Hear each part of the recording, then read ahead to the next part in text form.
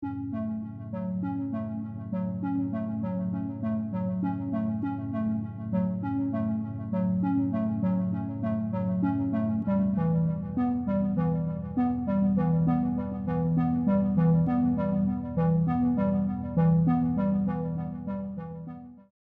this video, I will show how a microbit can be used to control both rotation and speed of a regular motor.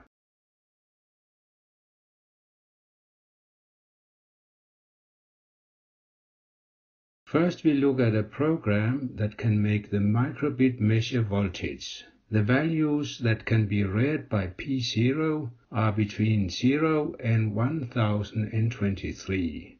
In the program, the reading is converted to numbers between 0 and 3 volts, rounded to 1 decimal.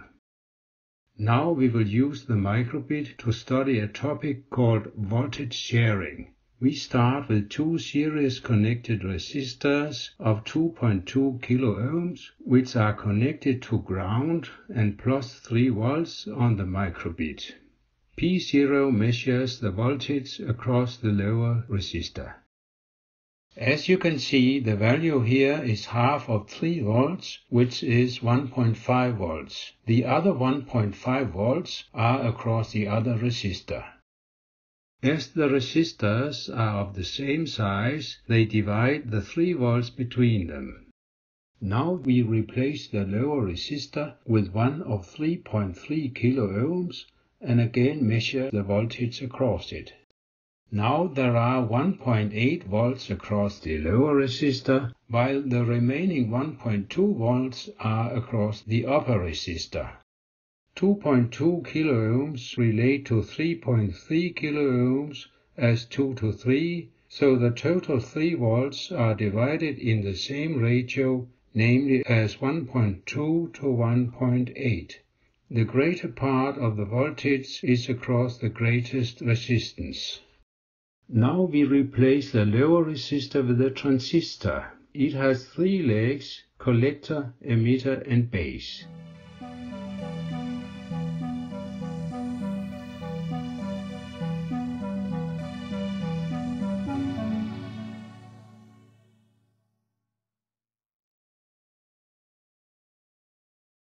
Initially, its base is not connected to plus 3 volts, so the transistor blocks. It has a very large resistance. Therefore, the entire voltage of 3 volts is across it. We can also say that the collector is high.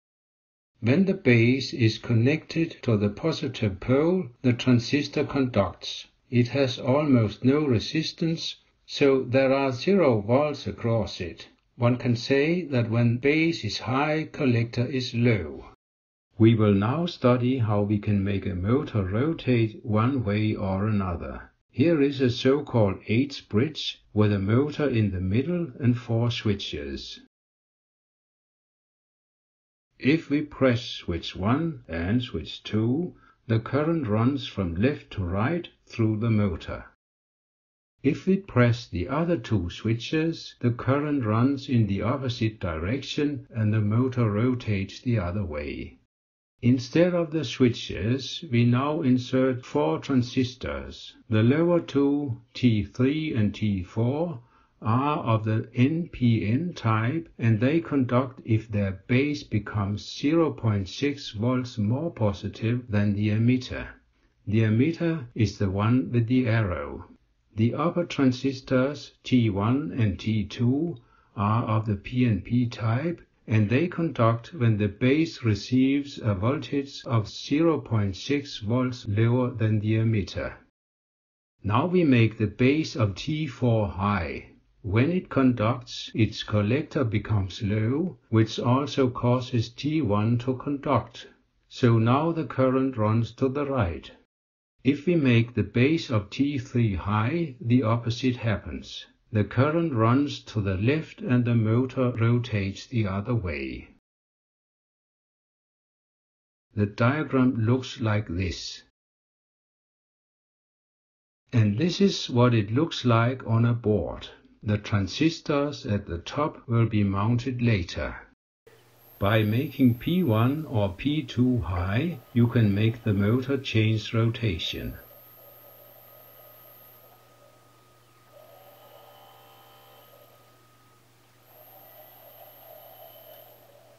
Now we want a microbit to control the motor.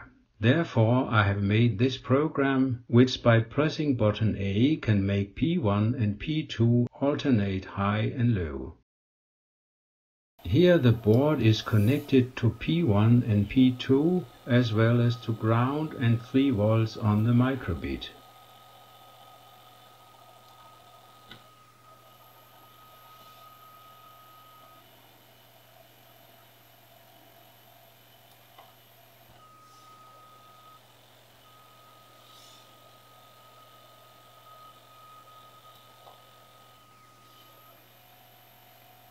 Next task is to control the motor speed.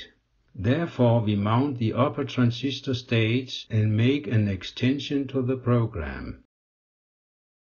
Now a press on button B will make the voltage on P0 vary between 0 volts and 3 volts.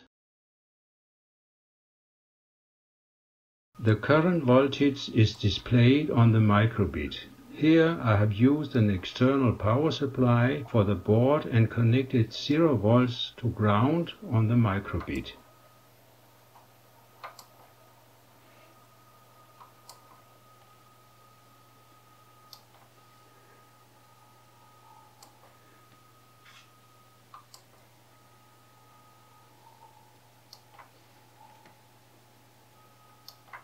If you have new batteries in your microbit, it can power the entire setup.